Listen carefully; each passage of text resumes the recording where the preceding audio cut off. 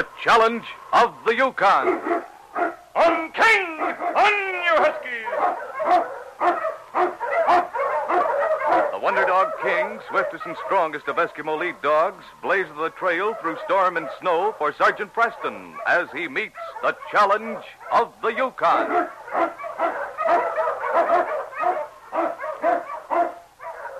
Sergeant Preston was typical of the small band of Northwest Mounted Police who preserved law and order in the new Northwest country, where the greed for wealth and power led to frequent violence and bloodshed. But in spite of the odds against them, Sergeant Preston and his Wonder Dog King met that challenge, and justice ruled triumphant.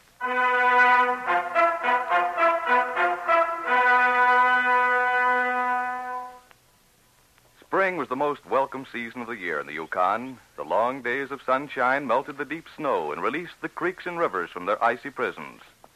Sergeant Preston of the Northwest Mounted Police had put his dog team away for the summer and was following the trail into Selkirk on horseback. Before him ran his big lead dog King, who never left him winter or summer. When suddenly a shot rang from the woods at the left of the trail, Sergeant Preston wheeled his horse around and started through the trees in the direction of the sound. This way, King. Come on, fella.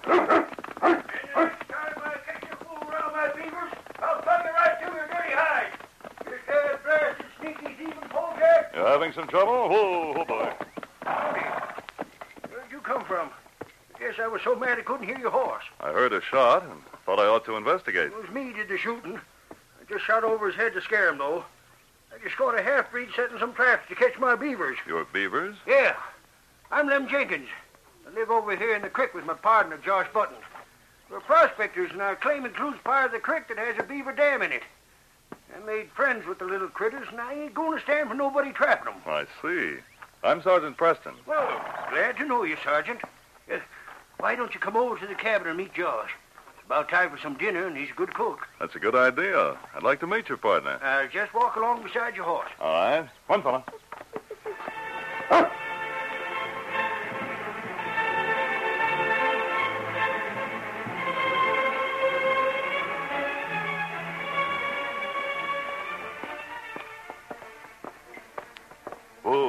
Whoa, easy, son.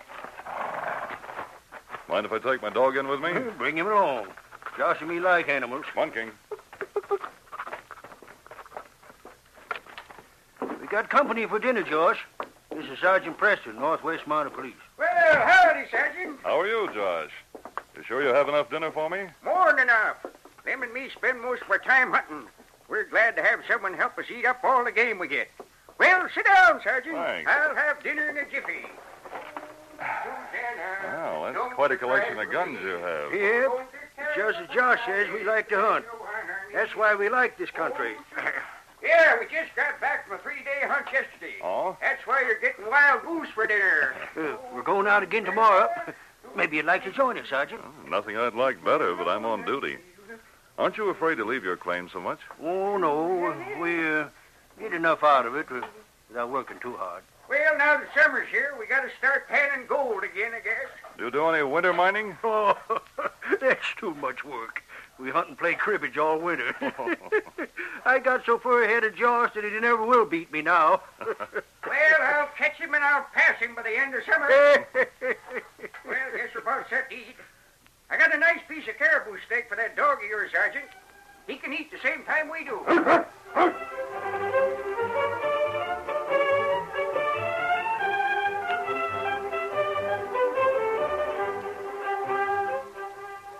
The bank at Selkirk, where most of the prospectors brought their gold, was empty when Sergeant Preston entered it later that day. The clerk greeted him cordially. Hello there, Preston. Haven't seen you in a long time. How are you, Bill? You've had quite a lot of excitement around here since I saw you last. You mean all the holdups in the mountains? We sure have. You have any ideas who might be doing it? Well, all the robberies have happened in this territory, so we figure it's someone who lives near Selkirk. The inspector suggested I check with you about people who've made large gold deposits lately. There have been a lot of people doing that. Lots of the miners have come in with their winter supply. Nobody suspicious that I could tell you about. Well, maybe I could check over the names anyway, Bill. Sure, I'll give them to you. Got a whole book full of them. Suppose you heard about Dirk Clancy being robbed last night? Yes, they told me about it at headquarters. Said someone shot at him, too. I haven't seen him yet. Here's the book, Sergeant. Oh, thanks. The deposits are listed. ones for the last few months begin on this page. Thanks, Bill. Well, here's Clancy now, Sergeant. We were just talking about you being held up last night. Sure was. Took 2 bags of dust. Just a second, Clancy. Bill, these 2 men here, Lem Jenkins and Josh Button, are these figures right? Yep. They brought all that gold in here a while back. I guess it was what they mined during the winter. They didn't do any mining during the winter. They didn't? Well, how do you know? I've talked to them. Hey, now that you mention them old codgers, it could have been them that held me up. Well, I thought you told headquarters you didn't see them clearly. Well, it was kind of dark, but, well, they weren't young, I know that. You know how you can tell by the way a man walks. Sure, you can tell that even if you didn't see them close up. They seem so harmless. They sure brought in a lot of gold for 2 old men who don't do any winter mining. They must be panning gold night and day. Are there many gold claims on the same creek? There's been lots of men started in below the place Lem and Josh are situated, but they didn't get enough gold to stay there. Well, it's a lead anyway. Thanks a lot, Bill. Oh, by the way, Clancy, just where were you held up? In the mountain pass, about 3 miles from Josh and Lem's place. I see. Well, I'll be seeing you boys again. Come on, King.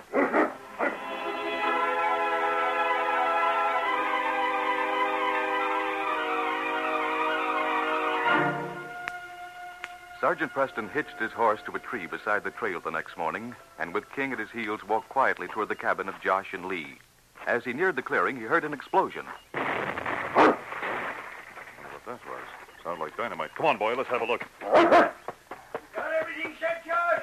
Sure have. Let the water run down, son. Watch it. It's going fast. I've got the shovels and pans ready. Well, boys, what's going on here? Sergeant Preston. I thought you said you protected those beavers of yours. What's the idea of blowing up their dam? Well, I guess he's caught us red-handed, Lem. Suppose we'll have to let him in on a secret. Will you promise you won't tell a single soul, Sergeant? Well, I won't tell unless it's necessary, Lem. We don't ever hurt the beaver, Sergeant. We chased them all out of here before we blowed the dam. Well, why did you do it? Well, you see, Josh and me are pretty lazy, except for hunting. I rather gathered that last night. I guess you noticed we weren't panning gold or mining. Yes, I did. Well, you see, this creek comes down the mountain. Ours is about the first claim it gets to on level ground. I see. The beavers had built a dam right across it and backed the water up. A couple of times they almost stopped it from running. Lem and me couldn't pan any gold out of it that way. No, of course you couldn't. We decided to blow up the dam last summer, in spite of the fact that we sort of liked the little critters. When we did it, we found a big deposit of gold-filled gravel right at the bottom of the dam where the water was deepest. I see. When the creek was dammed up, the gold sank to the bottom and the water flowed over the top of the dam. Is that it? You hit the nail right on the head, Sergeant. There was no trouble at all to get the dust nuggets out. The gravel was almost pure gold. Well, But the funniest thing about it all was that after we got what we wanted out, them little beasts went right back and built the dam again. yes, they always do that. If their dam's destroyed, they build it back again in the same place. Well, we didn't know they'd do that. You could have knocked us down with a light breeze. We got up one morning, and there was a dam built up again, just the way it was before. They always build their dams at night, if possible. Well, it sure fitted in with our scheme. Lem and me decided we'd just let them do our gold panning for us while we hunted and played cribbage. Every once in a while, we use a little dynamite, let the water run off, and there's our gold, ready for the taking. Quite a smart idea. Well, the water's pretty shallow now. I'll get some of that gravel and show you, Sergeant. We can see, Sergeant, why we can't tell nobody. Josh and I like to go hunting for days at a time, and there's nothing to prevent someone coming in here and dynamiting while we're away. I can see what you mean. Don't worry, I won't tell anyone. Well, here's a pan of our pay dirt, Preston. Take a look. What? It's yellow with gold. Do you wonder we chase people away when they want to trap our little paddle-tailed miners? I should think you would.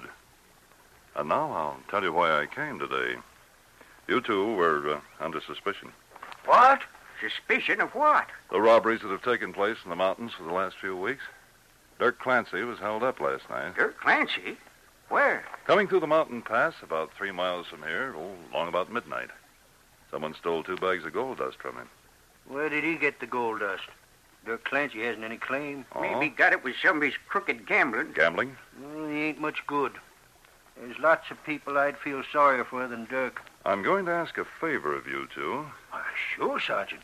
Anything you say. I'm going to pretend that I still suspect you for a week or so. Do you mind? Well, so long as you don't ruin our reputations altogether. Oh, I won't do that. But it may help me catch the real criminal.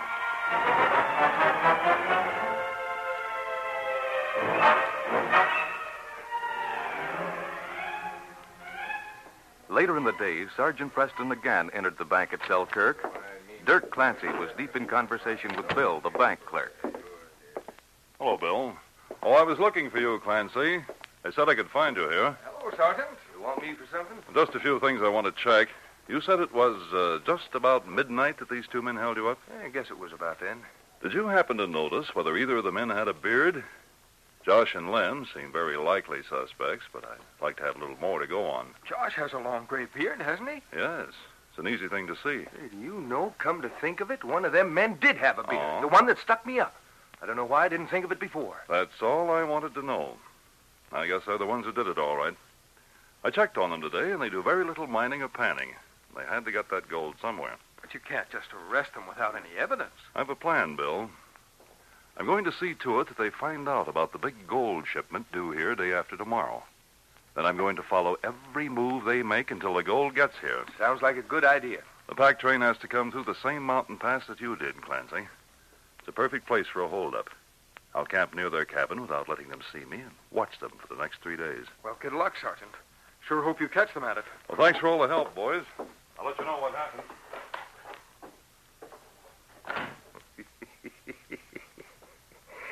Well, it's nice to know the Mountie won't be around when that pack train comes through. Clancy, maybe we'd better not try it with Preston in town.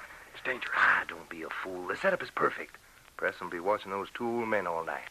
We'll have horses waiting and get a full night's start over the border before he even finds out the robbery was done. Nobody can catch us.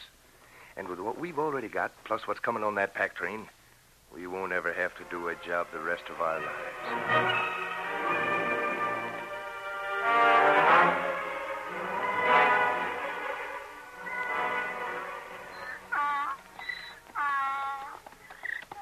Two men waited behind some huge boulders as the four-mule pack team wound slowly down the mountain trail. As it neared the big rocks, one of the men sprang forward. Get your hands up and keep them there. Why, who? Never mind talking. You and your partner get over there against that rock. I'll wait. I'll take those guns before you get off that mule. Now yours, mister. My partner's covering both of you, so no funny business. There. Now walk over to those rocks. You ain't going to shoot us in the back. Get over there, I said. Bill, get those mules turned around while I take care of these two. Stand by your hold, Bill. Hey, what the...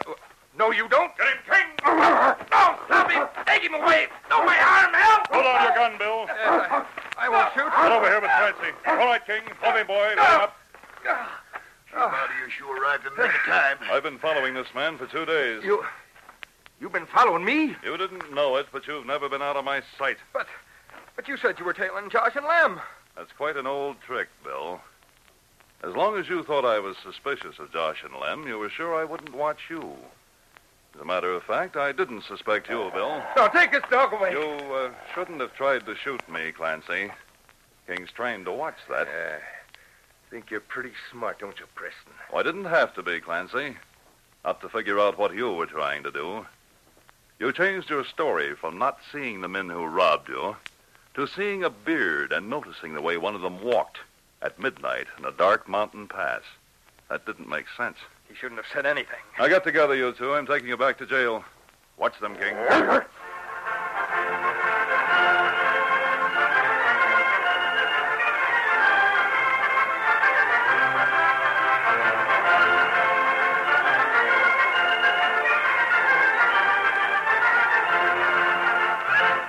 These copyrighted dramas originate in the studios of WXYZ Detroit, and all characters, names, places, and incidents used are fictitious.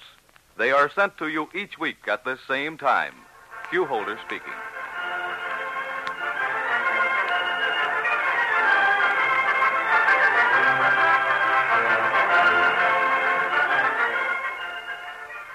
This is the Michigan Radio Network.